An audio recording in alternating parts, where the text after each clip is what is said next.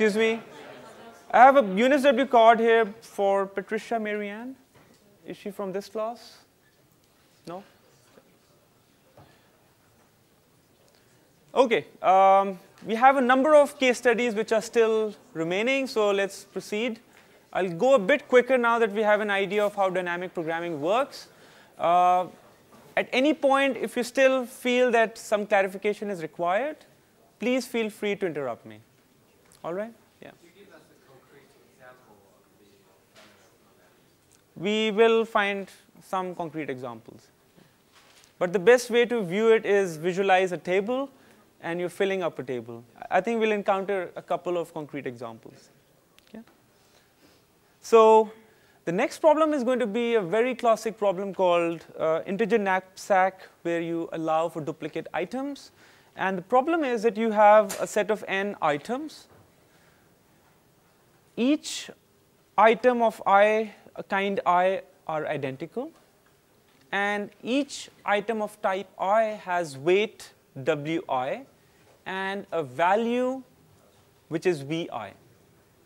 So you have all these items of all these types, and you have a knapsack which is of capacity capital C. You want to put as many items in your knapsack as the capacity allows. So the sum of the weights of the items has to be at most capital C. While imposing this condition, you want to maximize the value of the items you have put in the knapsack. So this is the question. This is the problem. You want to find an optimal knapsack, or a combination of available items which fit the knapsack and whose value is the largest. And you can take any number of items of each kind. So just like in the coin example, just as each coin denomination had as many coins as you needed, again, for each type I, you can use as many of those item types. So again, the solution is via dynamic programming, and the recursion is on capital C. We are again going to build a table which is of length, which is the same as the length, the value capital C. And the way to visualize it concretely is that you fill up a value for entry 1, then 2, then 3, and so on until you have filled up all the entries. And hopefully, by looking at those entries, we will have our desired solution, which is the optimal knapsack. So again, we want to use the solutions of the sub-problems to solve the larger problem. So suppose we have already solved the problem for all knapsacks of capacity j less than I. So we are gradually solving the knapsack problem for larger i's, where I is some value which is an integer less than capital C, which is also an integer. And in order to solve the knapsack for value I, we look at all the optimal solutions opt I minus Wm for all knapsacks of capacity, which is I minus Wm for all m from 1 till n. Okay, so it's assuming that you want to find the optimal solution for value I, and assuming that you had one item of type m in the solution. If you have that item in the solution and if you remove that, then the remaining items optimally solve the knapsack problem for value I minus Wm.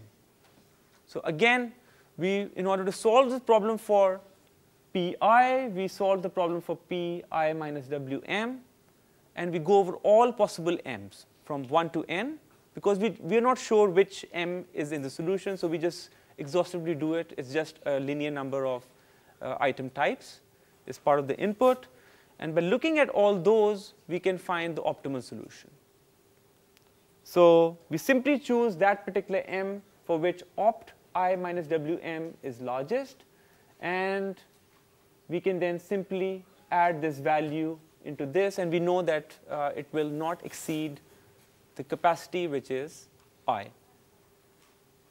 So by doing this for each capacity I, which is some value less than equal to C, you can just look at all m's which are less than, which are between 1 to n. You can use that to find the value for this table entry I. So by doing that, you can solve this table and find all the values. And after you have done that for all values, here you see that essentially the value which you have for the last entry in the table, which is capital C, is the optimal solution, because that is a solution where the capacity is the largest, and you're going to get the largest possible value for that capacity. So again, we're using dynamic programming to look at sub-problems. We solve those problems to find a larger solution problem, and by continuing like this, we find the solution of the knapsack problem when you have capacity capital C. So again, it's not super concrete, but the best way to visualize it is in terms of a table, and we are gradually filling that table by first looking at the first entry, then second entry, and so on until we fill up the capital C entry. And in order to solve for any of those entries, we simply need to look at the entries for which are left of that particular table entry, and that's it. And in order to look at those table entries, we also additionally look at all these values from m, which is from 1 to n. So it's again an algorithm which requires looking at entries which is equal to the number of, which is the size of capital C, and possibly having a linear add up. So n times C is again the running time of this algorithm. All right. So it's very similar in nature to this example we had for coin exchange, where we're optimizing the minimum number of coins to get a target value. Here we are optimizing by, we have a given capacity and we're trying to maximize the value given that capacity. So just to make things a bit more concrete, I was just giving you some intuition. For any value I, in order to find the optimal value for a target capacity I, is simply looking at all m's from 1 to n and finding opt of I minus Wm. So this is the optimal value when you have this capacity. You find this optimal value and then add this particular value Vm to that particular solution, and this is going to be solution for one particular m. You find the maximum one, and then this is going to give you the optimal solution for value I. Using that, you can find the optimal solution for capital C, and this corresponds to the optimal solution, which is global. So after C many steps, we again find an opt C, which is what we need, and we are done. So again, as mentioned earlier, capital C may not be polynomial in n. So in that sense, this algorithm is not polynomial, it's pseudo-polynomial. But as long as C is not too large, the table is not going to be too large, and we can simply fill up that table to find the desired solution. So we look at another integer knapsack problem, and in this particular integer knapsack problem, you have a slightly different condition, and that condition is that you do not have an unlimited number of items of each type. So now you just think of n items, some of which may be identical, some of which may not be identical. Each item, capital II, is of weight Wi and of value Vi.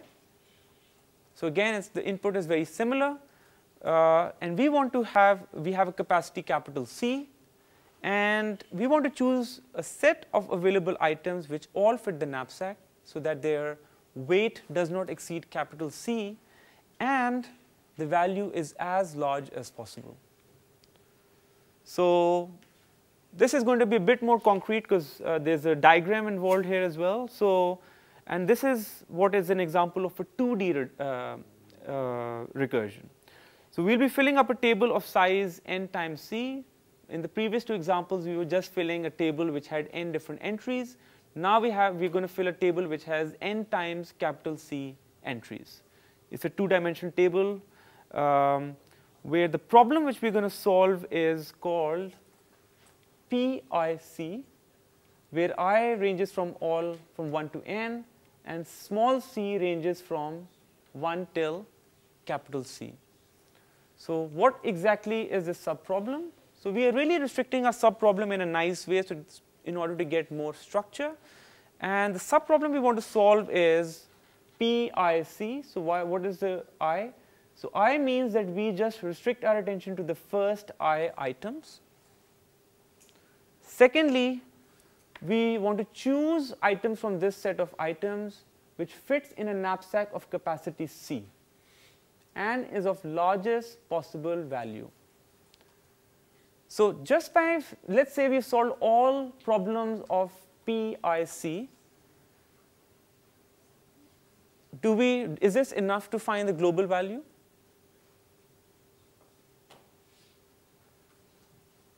I see some nods. Does anybody want to respond? Why that's the case?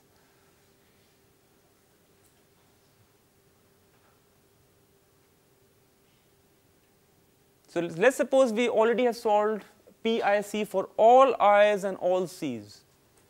So how does having all this information help in finding our global solution? Yeah?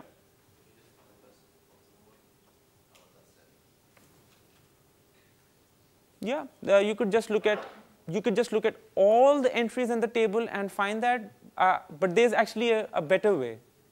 You just need to, know which table entry to look at to find the solution. Yeah? Just look where little c equals Sorry? you look where little c equals capital C and all I such C. Yeah. So both answers are correct. You could just look at all the table entries. They're all possible sets which are not exceeding the capacity capital C. But an even quicker answer is set C to capital C, set I to small n, and look at that entry in the table, and that's the optimal value of the solution. Why is that? Because when C is capital C, that means that you are using the full capacity of the knapsack. And when I is small n, then you are essentially using all the items which are available. So that is going to give you the best solution. So this is what we're going to do. We look at all I less than n, all C less than capital C, and we solve smaller subproblems. So we solve subproblems for all j less than I, and for all knapsack capacities from 1 to capital C. And we also solve it for the same value of I, but for all capacities small d less than C. So we are gradually going to solve all these smaller subproblems, and the best way to think about it is in terms of this table. So I don't have a super concrete example, so this is just a way to visualize it again. So this entry corresponds to the case where you just have the first item, and you just have capacity 1. And this particular entry is the one which I mentioned as a question I had earlier, that this corresponds to the optimal value of the solution of a global problem. So what do? Let's say we just gradually fill up this table. So let's say we want to fill up this particular entry in the table. In order to fill up this entry, which corresponds to I and small c, we assume that we've already solved it for all j less than I, so all these rows, and we've also solved it for the same I but all d less than c, given that I'm claiming that this is all we need to find this entry. And why is that? Well, the answer is that we just need to look at the optimal solutions of opt I minus 1, c minus wi, and opt I minus 1 and c. The issue is that we are deciding whether we want to put item I in the knapsack or not. So we just need to look at two possible entries. One is when you go, instead of I, you look at I minus 1. Another is when you look at c minus wi.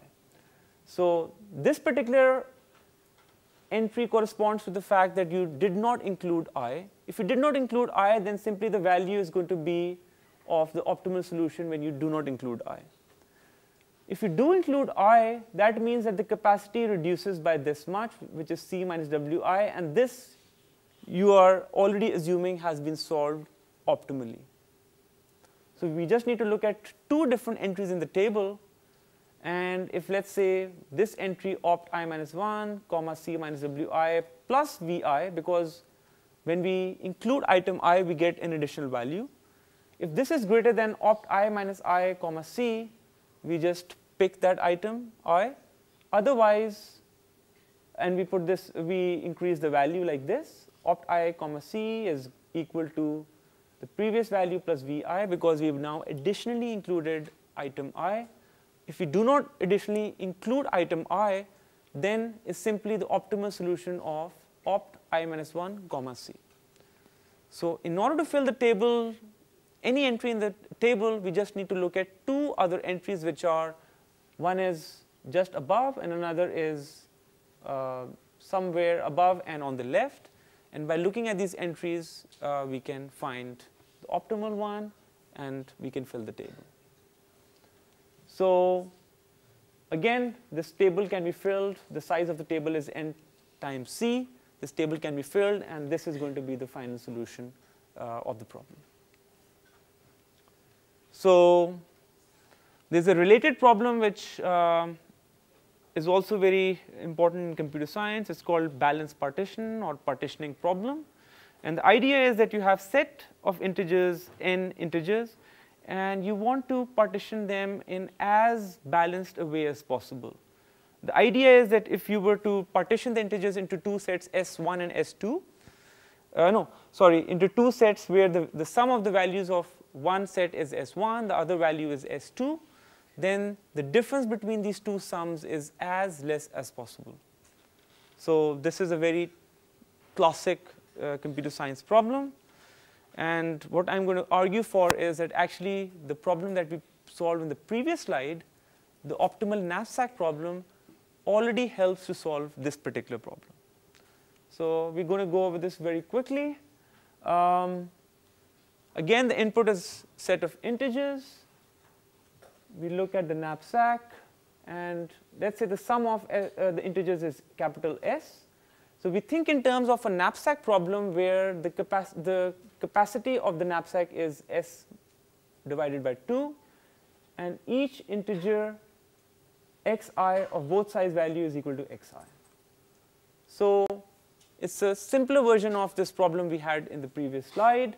And what I'm claiming is that we can solve this problem by simply solving this knapsack problem, where you have these capital C is S over 2, and the values and the weights are simply xi's.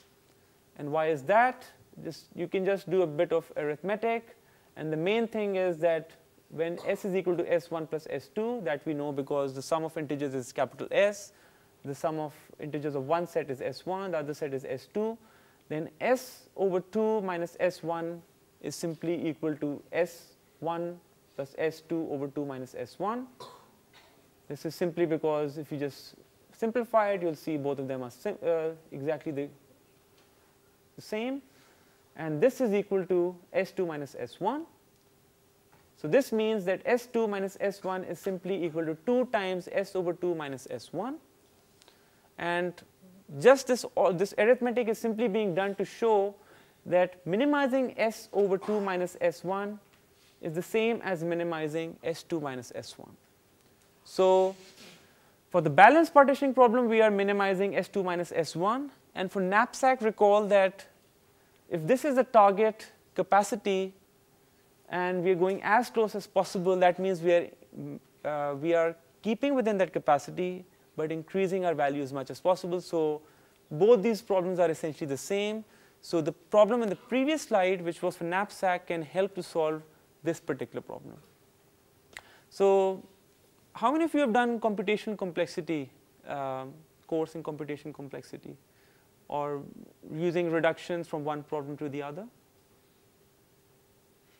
Okay, so this is also an example of reducing one problem to the other. So you do not have to find a different algorithm for each problem.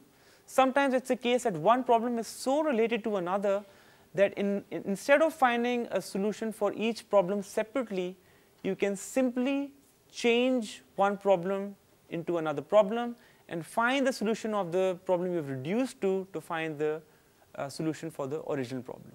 So in this case, what we've actually done is we have taken a problem and we've just modified it or seen it in a different way in terms of a knapsack problem, and we already know how to solve the knapsack problem, which was the problem in the previous slide. This just a side comment. It's not central to our discussion on dynamic programming, but sometimes you just need to see some connections. You do not have to find a new algorithm for each problem. It may be the case that you can simply modify your problem slightly to a problem which you're already comfortable with, and then solve that problem with an algorithm which you already know, and use that solution to find the solution of your new problem. So in particular, this knapsack dynamic program, which was in the previous slide, can be reused in many different ways. So it may be the case that you come up with a new problem. It's very related to dynamic programming for knapsack. And instead of finding a new dynamic program for that problem, you can simply convert your problem into a corresponding knapsack problem. So again, all we have to do is find the subset of numbers with the largest possible total sum, which is exactly the knapsack problem on the previous slide. OK, so let's move on to a bit more interesting type of problem where you may not just be doing one kind of subproblems. You may have multiple types of subproblems. For now, we've just been filling up one particular table. Either it was one row of a table, or it was a table of size n times c. Here we're going to solve two different tables in tandem. So this is a problem which comes up in assembly line scheduling. So it's a problem where you have n different jobs which you have to do. Say you're assembling, making some product, an iPhone, which has to have different things done on two possible lines. So there's line 1, which is this one, and line 2, which is this one. And you have a choice. So you could do a certain job on the phone on a workstation which is in line 1, or you could do the same job on a workstation on line 2. It's up to you. But the time taken for each of those in different workstations might be different. So after you've done a job here, this next job, you might say, I want to do it here because it will take less time on the other line. But when you do that, there may be some charge for transferring that item from this to the other line. So there are all these different information which are relevant. So let's just go over these pieces of information. So we say that there are two lines, assembly lines, and the kth job takes time a sub I 1 comma k, units of time, for k between 1 to n. And on the second assembly line, it takes time a 2 comma k. All right? So same job could take different time on assembly line 1 or 2. To move a product from station k minus 1 on the first assembly line to station k on the second line takes time t 1 comma k minus 1. Similarly, if you want to move a product from station k minus 1 on the second assembly line to station k on the first assembly line, it takes time t 1 comma k minus 1. I believe this should be t 2 k minus 1. All right, because we're moving from 2 to 1, and here it's moving from 1 to. If both of them take the same time, then you can say it's the same. But in general, it could be different. So initially, there's an initial cost as well. You need to take it to assembly line. So that takes C1 here and C2 here. Sorry, it's E1 and E2. And what else do we have? We also have information about after you're done from the assembly line, you need to take it to the warehouse. So there's an additional time of x1 if you're on assembly line 1, and you have additional time of x2 if you're on assembly line 2. So is the problem clear? There's, yeah? One thing though, while you're moving product from one assembly line to another, does that mean that neither line can do anything so there's, just think of it as there's only one product. There's only one product right now, and you want to find the optimal way to assemble the product. The product has to undergo n different tasks, but that task could either be done on assembly line 1 or assembly line 2. So the only reason you might want to take it from assembly line 1 to assembly line 2 could be because for the next task, the other assembly line may do it faster. Okay, so you're doing something along an assembly line, one task after another, and maybe you take it to the other assembly line. You do some tasks, maybe you take it back to the next assembly line. So they always end tasks which are done in the same order, but at some point you may do the same task on a different assembly line. So you're just trying to minimize the time to make one product, not the overall efficient usage of the lines? Yeah, yeah. So there may be much more complex problems involving many different items. This is one problem we're just concerned with one particular assembly of a product. Okay, is the problem clear? Because if the problem is not clear, dynamic programming would be much more complicated. Okay, so this is the problem which we are encountering. We want to find the fastest way to assemble a product using both lines as necessary. So this may apply to multiple products as well, because you may use the same, all the items are following the same path, right? So now what we're going to do is we're going to solve two different types of subproblems. One is problem P1, k, another is problem P2, k, by a simultaneous recursion on k. So note that this is the first time we're doing the simultaneous recursion. So say P1, k is one of the subproblems we have set up, just like in the previous problems. And how do we define P1, k? So P1, k is the minimal amount of time M1, k needed to finish the first k job such that the kth job is finished on the first assembly line. So note here that even in one of the first problems, we enforce this condition that, that for the subproblem, we enforce that the item is scheduled, AI is scheduled at this time. Again, we are doing something similar because this really helps us in solving the next larger problem. So this is P1, k. P2, k is defined in exactly the same way in a symmetric manner. Only difference in the definition is that we are focusing on the fact that the item is finishing, the kth item is finishing on the second assembly line. So that's the only difference. So these are the two subproblems which we want to solve in tandem. So we first want to solve them for P1, 1, then P1, 2, 1. Using that, we want to solve larger problems. So you can think of it as filling out two different arrays at the same time in tandem. So let's do that. So in order to solve P1, 1 and P2, 1 is very simple.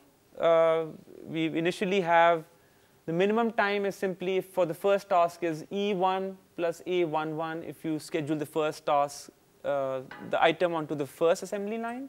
And this is the amount of time which, if you do the first task on the second assembly line, so all you need to do is you need to compare them and find the one which is better.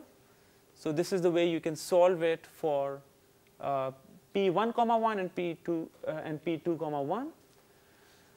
Suppose that we have solved all these subproblems by going in tandem, and we now want to solve problem M1, k and problem M2, k. So note that small m is simply denoting the optimal value for the solution of the problem related to 1, k and 2, k. So recall what was P1, k? It was the fact that the kth task is scheduled on the first assembly line. So this means that there are two ways this could be done. One is that you always have to schedule the task on the first assembly line because you have this parameter 1. So this is the additional time taken for the kth task on the first assembly line. But there are two ways you could do it. Either it's the case that the last job was on the same assembly line. In that case, this is the optimal solution. Or it's the case that the last job was done on the second assembly line. In that case, you not only find the optimal solution m2 2, k minus 1, but then you also have this additional time required to transfer that particular task to go back to the first assembly line. So these are the only two options you have. And as long as you have solved both these options optimally for the smaller subproblems, you're done. So again, you may want to solve this same problem for m2, k, and it's done exactly in the same way. You are finding the optimal solution where you're enforcing the condition that the kth job is scheduled on the second assembly line. And there are two options. Either the previous job was done on the same assembly line, or the previous job was done on the first assembly line. You find the optimal solutions for either of the two, both of them, and then you find the minimum of that. So you always take into account that maybe it's better to go to the other assembly line even if you add this additional time for transfer, even then it might be quicker. So by considering both these options exhaustively, and by knowing that you've optimally solved all problems which are smaller, you can increasingly solve larger problems. Is that clear? So you keep on filling up these tables in tandem. Eventually, you have solved m1, n and m2, n. And after you have done that, you just need to take them to the workstation. So you just add this x1 and x2, and you just find the one which gives you the optimal, and you're done. Okay. Any questions regarding the previous problem? Because it's one of the interesting dynamic programs where you're doing things in tandem. Okay. Another problem which we encounter is matrix multiplication. So the idea of matrix multiplication is how many of you, when was the last time you guys did matrix multiplication? Recently? Okay, that's good. So even if you don't, basically there's some things that you need to be familiar with. So the idea is that if you have several matrices and you want to multiply them, the order in which you multiply them can make a big difference in how many actual number multiplications are required. So let's say you have three different matrices, A, B, and C, and assume that they have the sizes of these matrices are compatible, which means that if A is being multiplied with B, note that the number of columns here is the same as the number of rows here. The number of columns of B is the same as number of rows of C, and that is the requirement for you to be able to do valid multiplication of matrices. So there are two ways you can multiply these matrices. One is A times B, and then you do multiply that with C, or you could do B times C, and then you multiply it with A. But doing it differently can have a big impact. So when you do it, first you multiply A and B, you basically are dealing with small matrices. But if you multiply A by first multiplying B and C, then you may have to do much more multiplication. So here's an actual track of how much multiplication you're required to do. The number of multiplications is simply, when you do A times B, is 10 into 5 into 100. And then again, you get this matrix and you do it again. So you get 7,500 multiplications when you do A times B and then C. On the other hand, if you do B times C first and then you multiply it with A, you need to do way more multiplications. So the answer is going to be the same, but you want to do it in an optimal manner. So the problem here is that we want to find the right way of bracketing the matrices so that the number of actual real number multiplications is minimized. So this is the problem which we're going to deal with, and we're going to solve it again by dynamic programming. So we have a problem instance where you have these matrices denoted from A1 to AN, and we want to group them in a way so that we want to minimize the total number of real number multiplications. So the total number of different distributions of brackets is equal to the binary tree with n different leaves, and that's why I don't want to go into too much detail, but the main thing is that if you just enumerate all different brackets, it's going to be too many to do it in an efficient manner. So you want to do it in an efficient manner, and that is why we're going to use dynamic programming. So again, as many problems which can be solved by dynamic programming, if you do it in a naive way or just using recursion, you may have to solve too many subproblems, which you do not want to do. So we have to set up the subproblem in an appropriate manner so that we just need to focus on a polynomial number of subproblems. So what is the subproblem that we're going to look at? So the problem we're going to look at is called Pi, comma j. And what does this problem require?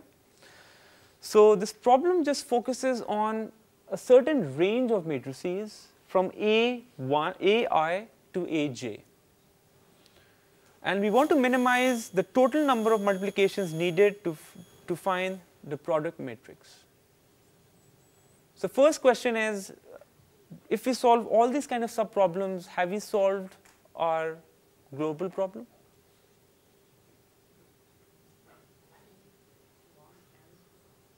Sorry? B1 n. Exactly. So B1 to n means that you have included all the matrices in your optimization, and you have dealt with all of them, and you've dealt with them in an optimal manner. So it's simply you're doing it for different ranges, and you solve them for different ranges by first looking at smaller ranges, then slightly larger ranges, and so on. So the argument is going to be that you just need to restrict yourselves to smaller ranges first, solve all of them, use those optimal solutions to find optimal solutions for larger ranges. So it may look like a 2D recursion again, but in fact it can be done by a table which is just a row. So what we do is we group such problems by the value j minus I and perform a recursion on the value of j minus I, which means that first we're going to solve all those problems which have j minus I which is very small. It could be any compatible j and i's from 1 to n, but we just solve them for small j minus i's, then slightly larger, and eventually we will solve it for the greatest range, which is going to be 1 comma n. So at each recursive step m, we solve all subproblems Pij for which j minus I is equal to m. So at the same time, we solve many different problems at the same time by looking at the solutions of subproblems. So just like in all our previous approaches, we will not just keep track of the solution, we will also keep track of the value of the solution. So the value of the solution is going to be mi minus mi comma j is going to be the minimum number of multiplications to compute the product for the given range I comma j. And we also keep track of this thing which we already have, which is the size of the matrix. So we will denote that size of matrix I is going to be Si minus 1 multiplied by Si. So how do we do the recursion? We examine all possible ways to place the outermost multiplication, splitting the chain into a product from A1 to AK, where k is some number between I and j, and the other partition is k plus 1 to j. So main thing to think about is that you're given a range from I to j, and if you want to bracket them, it must be the case that you are putting some matrices on the left, another set of matrices on the right, and within that bracket, we are doing it in some suitable manner. So note that k minus I is less than j minus I. So that means that we've already solved this particular problem before we deal with this problem of I comma j. We've already solved for values which are less than j minus I, and j minus k plus 1 is also less than j minus I. Thus, we've already solved these solutions optimally and already stored the solutions in a table as well. So also we note that we know the sizes of the matrices. So the size of matrix product of ai to ak is si minus 1 times sk, and the size of the product of matrices from ak plus 1 to aj is simply sk times sj. So when you have this case that you have partitioned the matrices into from I to j into two different parts, where k is the part which is corresponding to the partitioning, then you have the case that you know how many total multiplications are required in this case, and this is simply equal to si minus 1 times sj times sk. So what is happening here is that in order to solve a problem for I comma j, mi comma j, what we do is we go over all possible k's which are between I and j minus 1.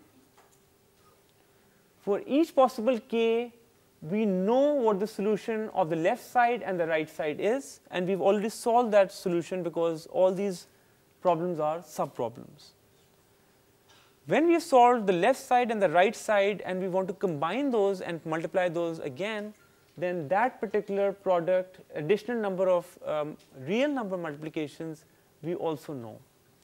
So by having all this information, basically we can go over all possible k's, which is linear in the number in the size of this problem input. For each of those k's, we can find this possible value, which gives us the total number of multiplications when we choose a possible k. And since we've already solved subproblems, we can find the optimal solution.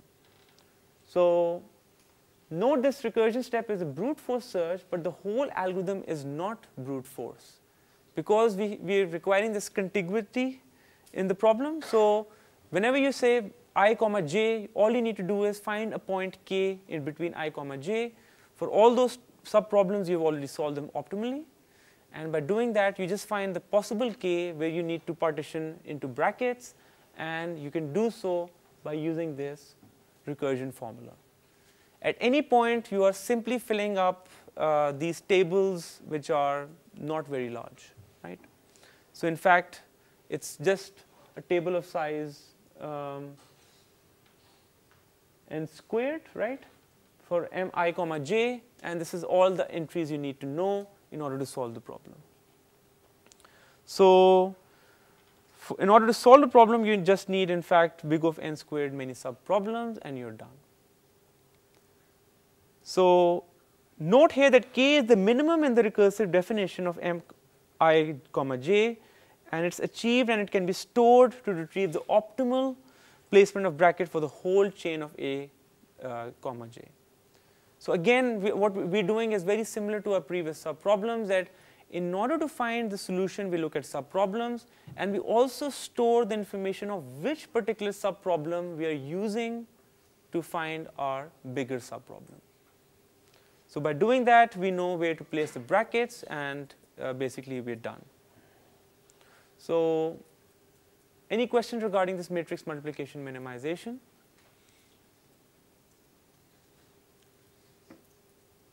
Okay, so we still have 10 minutes or 5 minutes. So I'll just define the problem and see how far we go, and then I'll stop before 2. So the next problem is longest common subsequence. And the problem is that we want to compare how similar two strings are in terms of S and S star. And again, as mentioned earlier, they're used in how similar genetic codes are for two viruses. It can also tell us how far two different strings are in terms of mutation. So let's just jump into the actual mathematical problem. You're given two possible strings. A sequence, if we say that a sequence S is a subsequence of another sequence S, if small s can be obtained by deleting some of the symbols in big S.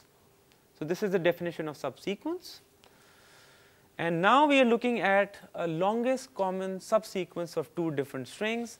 So it's simply, if you're given two different strings S and S star, the longest common subsequence of S comma S star is some small s which is a common subsequence of both S and S star, and it's of maximal possible length. So let's look at a problem. So the problem is finding a maximal longest subsequence. So here in this case we have two different strings. One is of length n, another is of length m, and we want to find the longest common subsequence of S and S star. So in order to solve the problem, first we do not worry too much about the actual solution. We are actually worrying about the value of the optimal solution. And as often the case in the previous problems, we can just reconstruct the solution by finding the optimal values. So let's just find the length of the longest common subsequence of S and S star. So here we are again going to do something which is called a 2D recursion, and we will go for all i's from 1 to n, where n is the number of entries in string S. We will also go over all j's from 1 to m, where m is the total number of entries in string S star, and we will say that Cij is the length of the longest common subsequence of the truncated sequence in which we just restrict our attention to the first I entries of S here and first j entries of S star in this case. Again, if you solve all these problems, can you find the global solution? Or do you know what the value of the global solution is?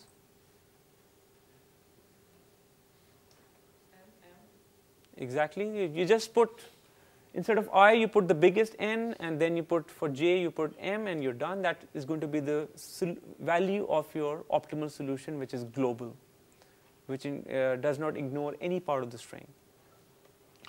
So the recursion is going to be again in terms of some table filling, and we always solve the subproblems first, use those solutions of those problems to find the solutions for larger problems. So the recursion here is going to be quite simple. So Cij is equal to 0 if I is equal to 0, j equal to 0.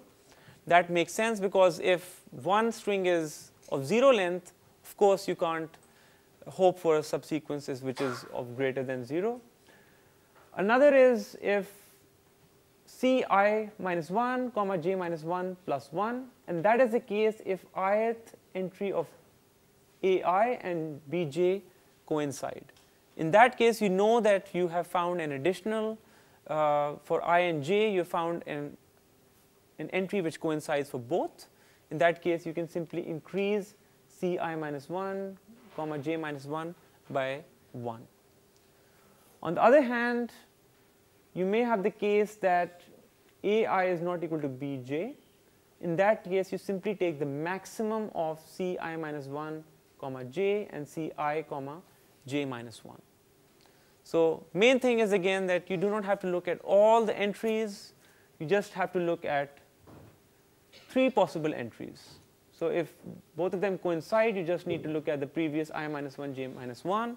If they do not coincide for Ai and Bj, then you just look at 2 possible entries, take the maximum of that, and you have found the optimal value when you restrict your attention to I comma j.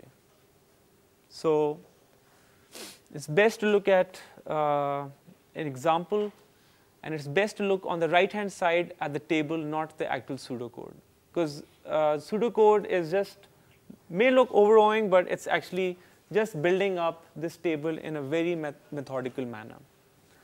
So what's happening here is that you have the string corresponding to one string is this one, another string is this one, and we already have a solution here which is BCBA. BCBA, that is the solution. And of course, if you have 0 entries of one string, then you have this 0 column. If you do not, if this string has 0 entries, then you have this 0. And after that, you gradually build up the entries of the table by looking at 3 possible entries here, this one, and this one. So you always have to look at left, up, or diagonal, and that's it, in order to fill up the next entry. So for example, let's say we are here. So you have A, but you do not include anything, which is 0. When you look at the next possible entry, which has increment I by 1 and j by 1, you have B. So this you can increment by 1, and see it's diagonally, it's 1 more than the entry which is diagonal left and up from 1. So every time you have an increment, you see that diagonally there is an entry which is 1 less than that, and this corresponds to this particular increment here. So you can use this formalism to actually fill up the whole table. All you have to do is, for any ij which you want to fill up, you look at ai and bj. If they coincide, then you simply increment it by this value, which is for c I minus 1 and j minus 1. If they do not coincide, you have to look at 2 other entries and you're done. So we will continue with this example and this formalism for longest common subsequence, because it's an important one, and this will be tomorrow. So thank you.